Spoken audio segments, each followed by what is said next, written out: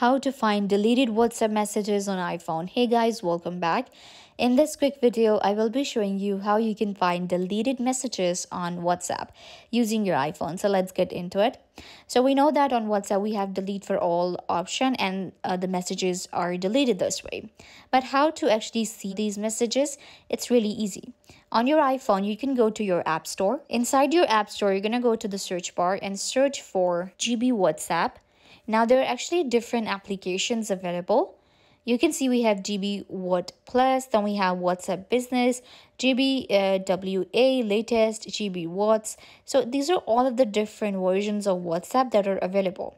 And with these, what happens is you can actually find the deleted messages. You can read the deleted messages really easily.